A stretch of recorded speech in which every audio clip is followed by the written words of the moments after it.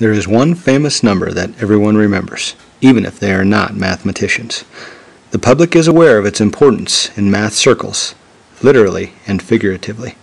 In fact, there is even a motion picture with the name pi. But where did pi come from? And who first discovered it? Has it always been 3.14? Pi is the circumference of a circle divided by its diameter. In other words, if a string were wrapped around the circle's outer edge, it would need to be the length of 3.14 diameters. A rough estimate for pi shows up in the Bible, where a round C is 10 cubits in diameter and 30 cubits around. From this we can infer a ratio of about 3 to 1 between the diameter and its circumference. It appears that the ancient Babylonians calculated the area of a circle by taking 3 times the radius squared, meaning 3 for pi. But one Babylonian tablet indicated a value of 3.125 for pi. Around 1650 BC, ancient Egyptians calculated the area of a circle a different way by using the formula seen here, where d is the diameter. This yields an approximate value of 3.16 for pi.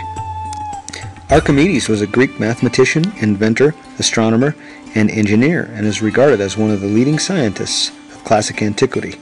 Using inscribed and circumscribed polygons about a circle, he was the first person with a theoretical calculation about pi and had the number precisely pegged, almost to the thousandth.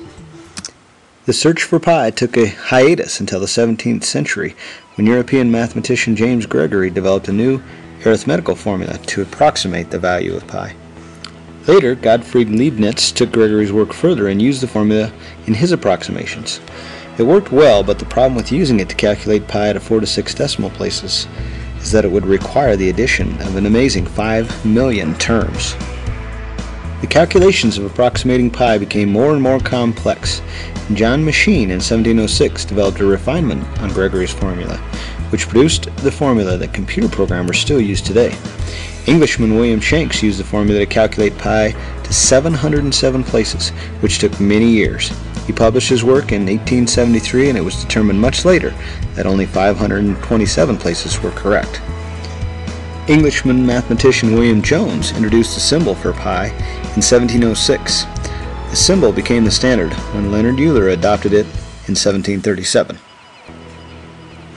In 1761, Johann Lambert discovered that pi was an irrational number, meaning that its decimal will go on forever and never repeat.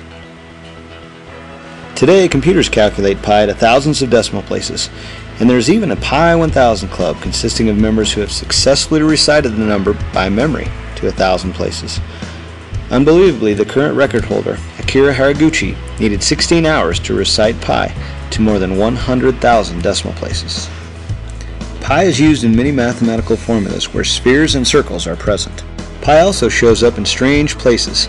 Divide the actual length the water flows in a river by the distance as a crow flies over it, and the result is pi, and it's not clear why. Due to its natural arc, pi, gravity, and a pendulum's length show up in the calculation of its period. Divide the perimeter of the Great Pyramid by half its height, and the result is pi. And this number was not even discovered until many centuries after the completion of the pyramids. So it's easy to see why this amazing number has captured the imagination and attention of the human race throughout history.